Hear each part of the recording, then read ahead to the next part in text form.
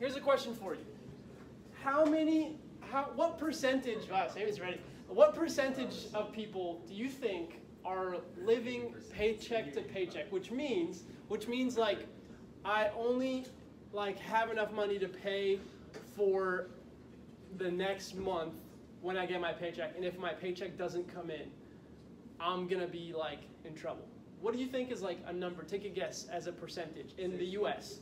60, 70, 80, 50, 85. Okay, you guys are actually kind of close. The number is 78%. Think about that. Think about that. 78% of all people in the US. Not like just here. Every American, 78% of people in the US, if one paycheck is missing, their family is in trouble. They might not be able to pay your rent. They might not be able to pay for their car payments. They might not be able to pay for their student loans. They might not be able to put food on the table. 78%. This is a big number. And so this is important. This is an important topic. Okay, let's keep going. Here's another question. What percentage do you think can't cover a $400 emergency, like something that's out of the blue, like I broke my leg and an ambulance came and took me to the hospital, is about $400? 78%. 78%, similar number. What do you think? 84. 84. 60%. 60%. 89. 89. 87. Here's the number. Here's the number. 39%. You're shooting a little high.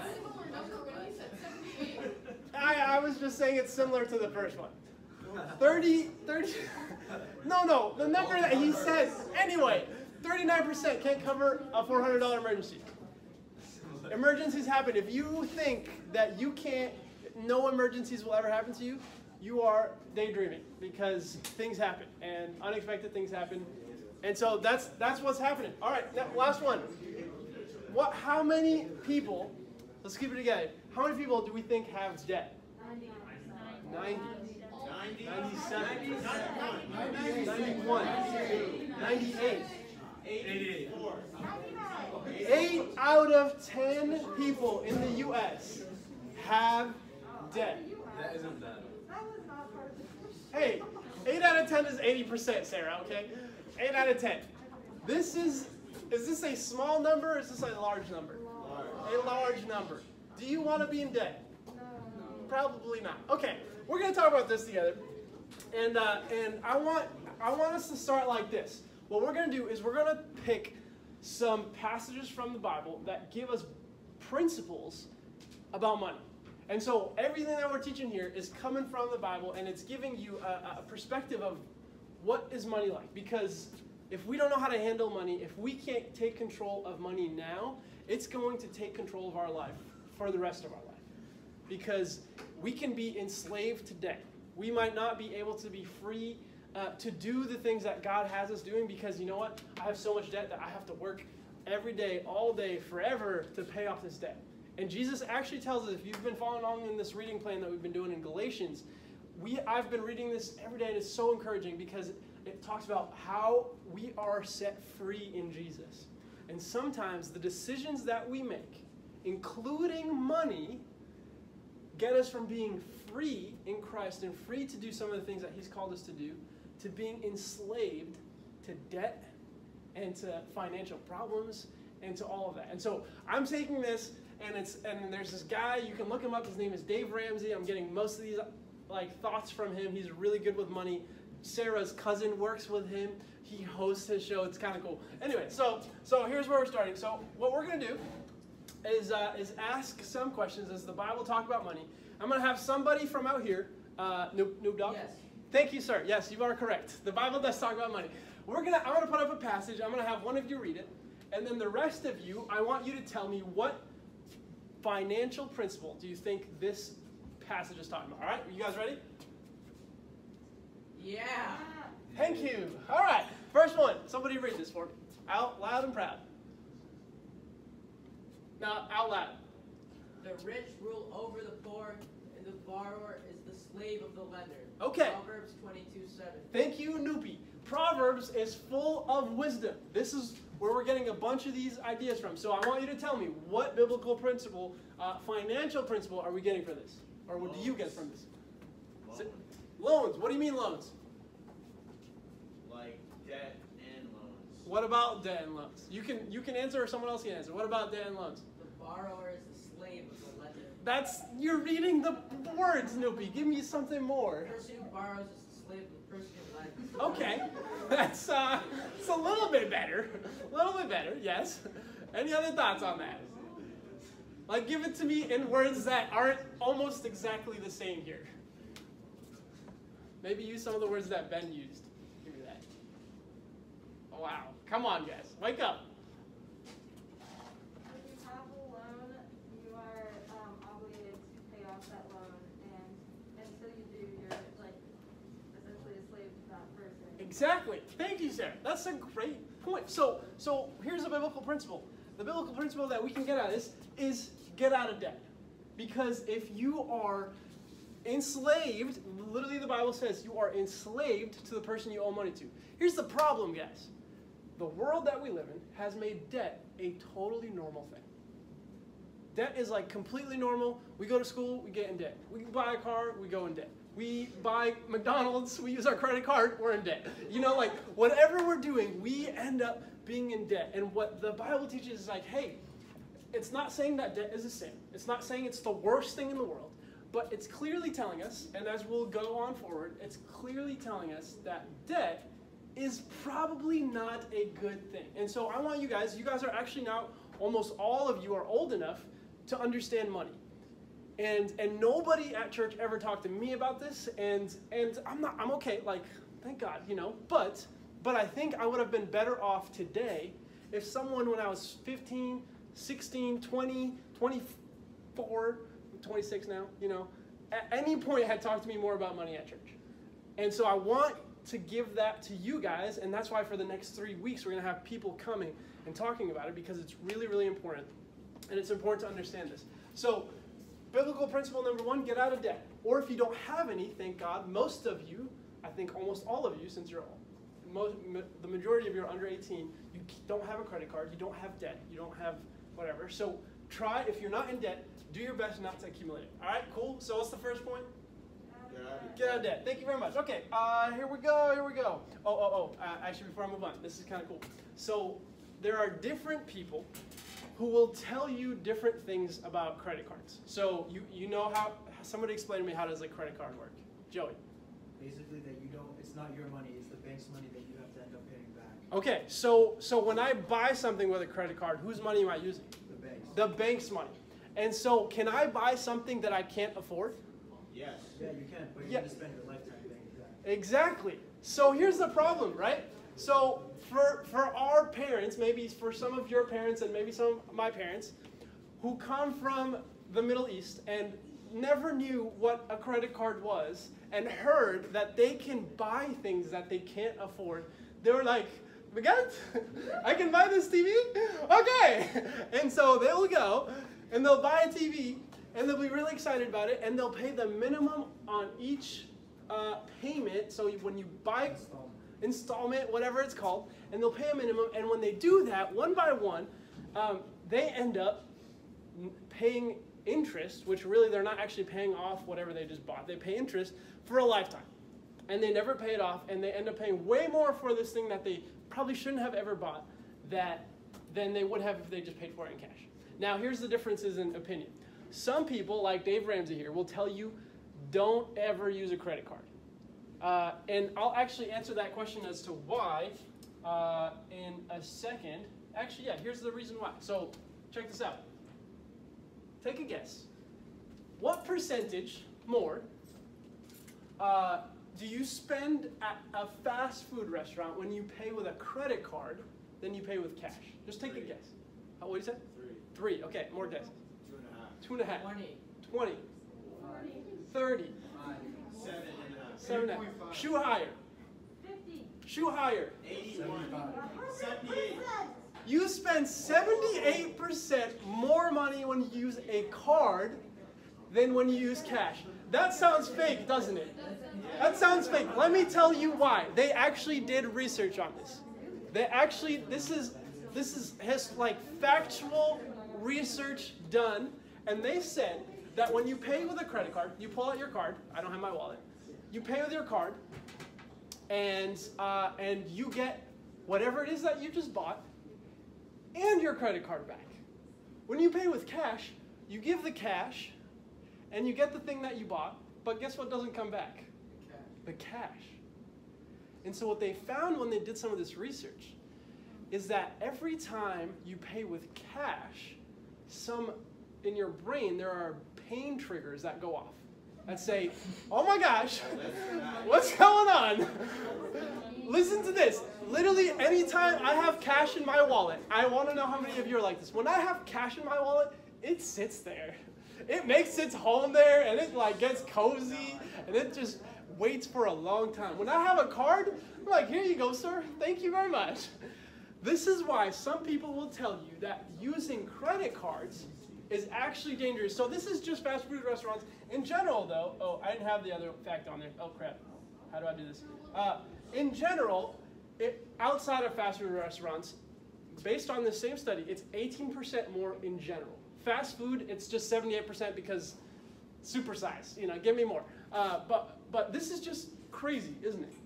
It's crazy, and this is why credit cards exist. Because they make it so convenient, and there's no pain associated with it, and you're not attached to the card as much as you are to the cash. And so something for us to wrestle with, and maybe for you, if you don't know how to budget, if you spend everything that you have, maybe think about cutting up that card and going with cash. Because as we can tell, it's a lot easier to spend more with credit or with a card than we do with cash. Just a fun outside weird principle. Okay, we can move on. Okay, next principle, Proverbs 21:20. Someone read that for us. This is actually the second part of the verse. We'll get back to the first part later. Read it out loud and proud. A foolish man devours all he has. A foolish man devours all he has. What principle do we get from this? Wasting money. Okay, wasting. What did you say? Saving. Saving. Okay, what else? Wasting in what sense? All the senses. All of the senses. I like that. Here's what we're saying. We are saying act your, not age, act your wage. That's good, isn't it? Act your wage. What does this mean? That means that sometimes when I get my first paycheck or my second paycheck, I'm just really excited about that money that just came in. So I go to PacSun and I'm like, Mom, you ain't coming with me this time. And I'm going to buy everything, and I'm going to spend all my monies that I have on whatever I want. And so what ends up happening is I go home and I'm really excited about these things, but then all the money that I just made is gone. And I just lived as if I was making tens of thousands of dollars. And in reality, all I made was $125.35. And all those monies are gone. So this principle that we just learned from Proverbs 21:20, it calls you a fool. You're a foolish person if you spend all of your money.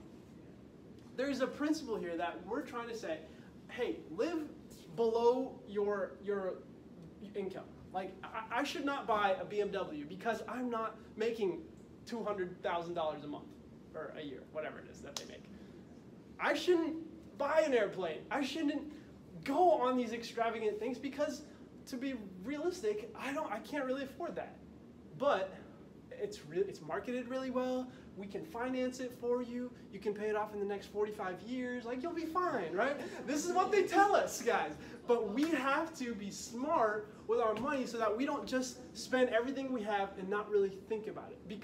Not because I told you so, but because literally the Bible is telling us, hey, if you want to be a wise person, don't just spend everything you have. Be a little bit more wise with your money. And we'll get to the first part of this verse that'll tell us kind of the opposite in a second. But that's act your wage. All right. Yes. Okay. Act your wage. Why do we spend so much money? This is one of my favorite Dave Ramsey quotes. Listen to this. He says, we buy things that we don't need to impress people we don't like. We buy things that we don't need to impress people that we don't even like. Like, I don't know. Like, why did I buy my Red Sox hat? Because, I wanted to be part of the Boston group. I don't even know Boston people, Why are you buying this? Ask yourself, sometimes, honestly, I think for most of us, it's like sometimes it's clothes. why are we buying this $350 jacket when this $25 jacket from Savers will do the same thing? You know what I'm saying? Like, you don't have to buy from Savers. I'm not telling you go buy everything from Savers. But I'm telling you, sometimes we buy things that are extravagant and we spend all that we have on them. And it's not really a smart idea. All right, cool. All right, next principle. All right, somebody read this for us. This is the first, no, this is actually a different one. Someone read, this is Luke chapter 14, verse 20. Go for it. For which of you, intending to build a tower, does not sit down first and count the cost, whether he has enough to finish it? Beautiful. What is this principle? What are we learning here? Planning. Planning. Plan what? Your finances. Yes. What is a word for that? Budgeting. Yes, mother. Thank you. Budgeting. Get on a budget. If I don't know how much I'm spending, if I'm spending everything and I go home and I'm like, oh shoot, I have negative 12 cents. Maybe I need to figure out how can I get on a budget. Now, if you don't know how to budget, if you don't know how to work an Excel sheet, let me help you out. There's this app that I use called Mint. Anybody ever heard of Mint? Yes. You should all download Mint if you have any sort of credit card, debit card, anything. Download Mint because it actually does this for you. It tells you exactly how much you're spending on fast food. It tells you how much you're spending on utilities, how much you're spending on gas, how much you're spending on clothes, how much you're spending on entertainment. It does all of that for you. And then afterwards you can say, okay, I'm going to set a $20 budget per month for fast food. Yeah, right. I'm going to spend $100 this month on gas. I'm going to pick whatever you need to pick, but make it so that you're not spending all of your money. And we'll get to why we're not spending all of our money, more than just being fools, according to the Bible, in a second. All right? Cool. Yeah, and if you can't stick to a budget, guys, here's just a helpful thought. Just don't use a card. Honestly, like, here's the big thing. Like, keep your cards at home and then take out cash. Say, like, almost like when we were kids and we would get our $10 allowance a month, or a day, or whatever it is for you. And we would take that money, and that is all we could spend that day, or all we could spend that week. But that gives yourself a budget. This is all I have today. So I'm going to use it in this way or this way, but I'm not going to go over it because God actually, Isaac and I were talking about this today. Everything that I have and that you have, actually God owns all that.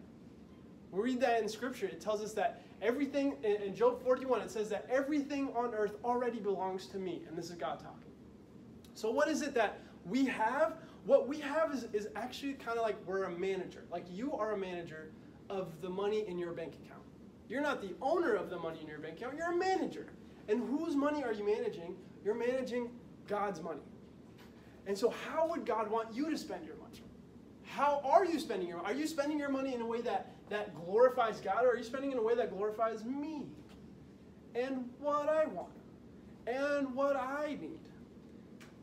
Is there a balance? So get a budget and stick to it, because we want to budget God's money well. We want to steward his resources well. It's a big word for us, but that's what we're doing. Okay, going back to Proverbs 21:20. This is the first part of Proverbs 21:20, and this is the second part that we already read. So somebody read for us that first part of Proverbs 21:20.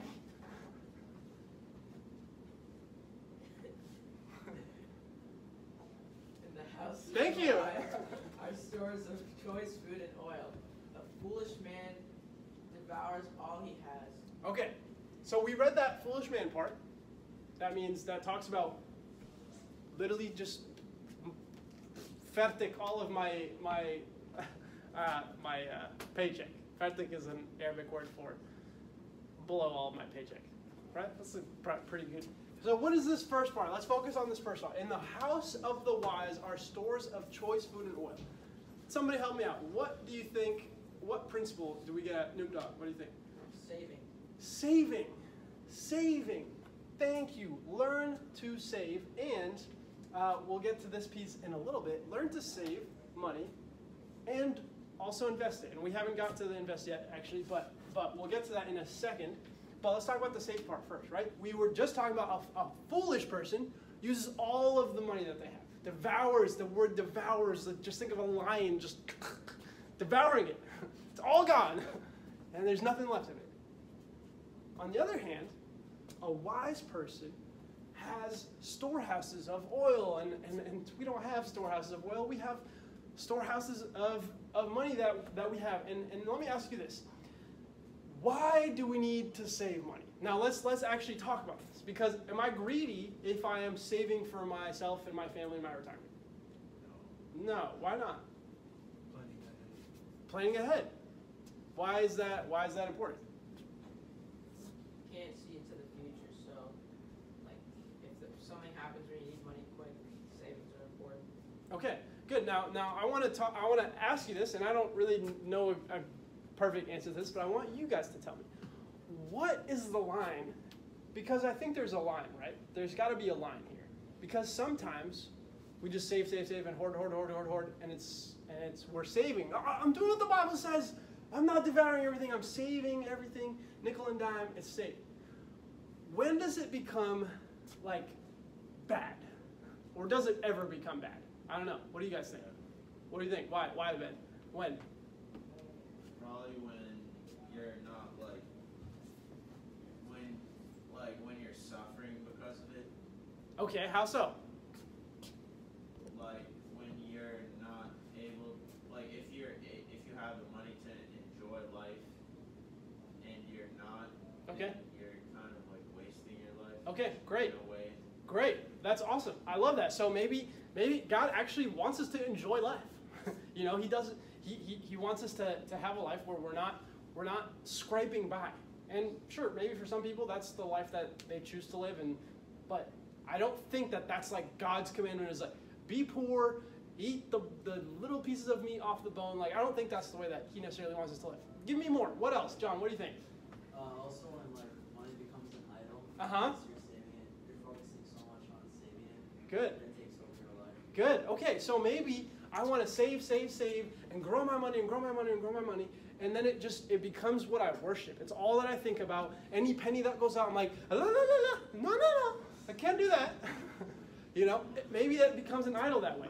Give me another. What else? Gio, what do you think? You like save it with like no purpose. Okay, save it with no purpose. Who are you saving it for? You're not even married. You have no kids. You're gonna die tomorrow, and it's gonna go to the government. Like, is that what you really want? What? Okay, so maybe saving it with no purpose. What else? Sarah, what do you think? When you're like unwilling to give anything to Yes. Nicole, is that what you're gonna say? Yeah, because if it prevents you from being generous. Yes, exactly. Now remember what we said at the very beginning of this, right? We said that God has made us to live free. And if I am hoarding my money, I'm living for myself, and I have actually become enslaved to that money that I have. I'm enslaved to that money because I can't let go of it. When God puts someone in front of me, I can't let go of some of that money because I'm too attached to it. And so it can be dangerous. So I think there's a line that we need to be aware of when it comes to saving, where it doesn't just become all about me, all about what I want, all about my future. But the last point that we're going to talk about is, well, I guess I'll wait for it. Well, no, I won't wait for it. Is give. That's like the big part about this money. Like, why do I have money? What is the point of this money? Why did God give me the ability to make money? Is because he wants me to steward his money and give it to places that would honor him. How can I use the money that God has put under my responsibility to bless other people, to take other people out for food, to go on a mission trip and serve in a place, to take that money and give it to a church and help the church grow and reach more people and share the gospel in communities? How can I share that money in places where people are suffering and we can use our resources to help them out? So we'll get to that in a second, but here's something that I think is really cool. We're going to talk about investing, for a second. Because there are two ways to make money. What do you think are two ways to make money? Investing and earning. Okay, yes, investing and earning. Tell me if I don't understand what you mean by that. Tell me more. What is earning? Getting money. Uh-huh. Using your money to get more money. Exactly. Okay, so the first way that I can get money is I go out to work, I get my money from the hours that I work. The second way is to, as the money people call it, make my money work for me. Now, that's not in any way a bad thing. I don't think the Bible says that that's bad. I think that actually there are parables in the Bible that we look at that talk exactly about this concept. Now, let me give you a really interesting scenario. Let's look at $5 a day. $5 a day is not too much, right? $5 a day, like, we probably all could manage to do $5 a day, right? For the most part. Maybe not fully yet, but in a couple of years we could do $5 a day. $5 a day invested at 12% interest. Now, the next couple of weeks, they'll talk more about this, but I just want to give you something that is going to blow your mind. $5 a day. Starting now, you can be 14, you can be 25, but the earlier you start, the better. At 12%, 12% is like a little bit higher than S&P 500, so you got to find, S&P 500 is like a mutual fund. Is that what that is? I think it's a mutual fund. I'm pretty sure it is. It's basically like a collection of companies that you buy stock in. And so, anyway, we can talk about that more later. But here's $5 a day invested. Check this out. For 5 years, that $5 a day will get you to $12,250. Let's double it, okay? Let's go to 10 years. In 10 years, do you think it's going to be 24,000? No. No, okay. It's going to be 34,000. That's a little bit more than $10,000 more than if it just doubled with nothing else. Now let's double that. Let's go 20 years. If we were 20 years, that 34 goes to 148,388. 20 years, $5 a day. That's a Starbucks coffee. $5 a day. In 20 years from now, you could have a lot of Starbucks cups and kill a lot of turtles, or you could have $148,000. All right, let's go to the next one. Let's say you have saved well for 30 years. That 148, 524. 500. That didn't just double. That went up by like a lot. A lot. 30 years, $5 a day, 12%. This is the power of investing your money. Is this like, am I teaching you the Bible? No, not necessarily, to be honest. But I'm teaching you principles from the Bible that can really help you, and I wish that somebody told me this earlier. Because just now, I'm starting to do this. I'm like, here's my $5, please. Let's go to 40 years. What do you think it's going to be at 40 years? $1 million. 40 years. $1.7 million. 40 years, $5 a day. Take a guess as to 50 years. By the age you retire. You can retire early. 35 million. You're a little too excited. 4 million. 4 million. 7 million. 7 million. 8 million. 3 to 5. You're close. 9.5 million. 4.5 million. 5.85 million. 5.85. Now here's something really interesting. Watch this. This sounds incredible. We would all love 5.85 million, wouldn't we? Look at what happens if you were like me. And we're scared to put money in some mutual funds because you thought that, you just want to put it in your savings account. Listen to what happens if you were like me and you put it in a savings account. Watch that $5 a day. I'm still saving $5. I'm putting that $5 a day in my checking account where it's safe and no robbers can steal it. $5 a day for 5 years, for 10 years, 20 years, all the way down to 50 years. Look at what happens.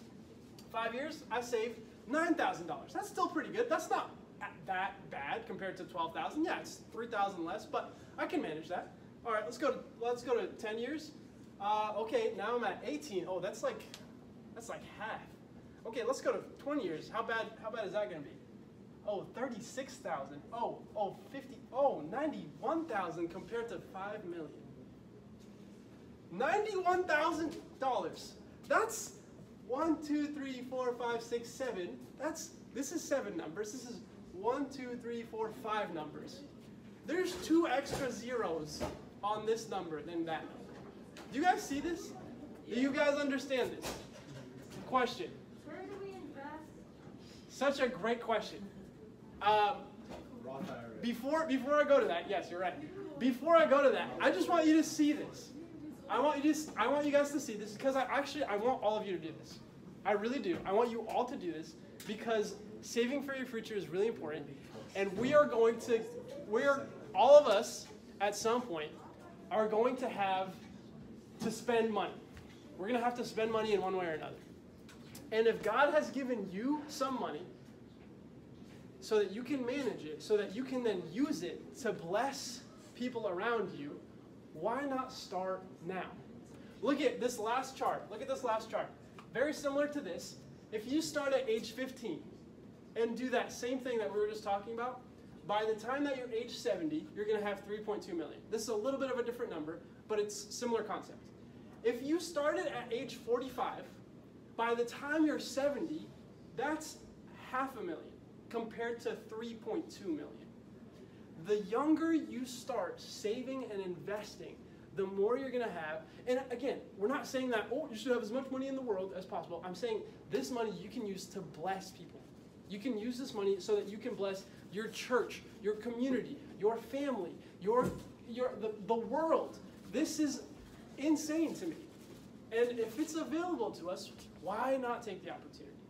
And I've been researching this for myself a lot because I think it's really important for me and Rachel to think, how are we going to pay for our kids to eat donuts when they're hungry, you know? When they want to go to Dunkin' Donuts after church, how are we going to do that? We got to figure that out. So back to Sarah's question. Actually, Sarah, I'm going to finish this and then I'll go to all questions at the end. Is that cool? Okay. All right.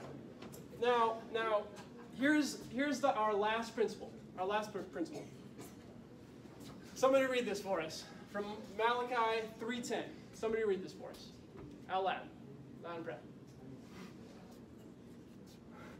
Bring all the tithes into the storehouse, that there may be food in my house. Okay, thank you. This is our designated hitter for the night. Noob Dog, reading our scriptures. Bring all the tithes into the storehouse. Somebody explain that to me. What is going on? Who's talking? What is he talking about? What does this mean? What is the biblical principle about money here?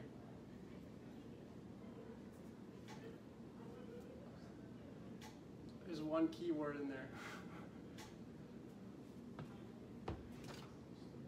Tithes. Thank you. Wow, I didn't give you any hints there. Tithes. What is a tithe?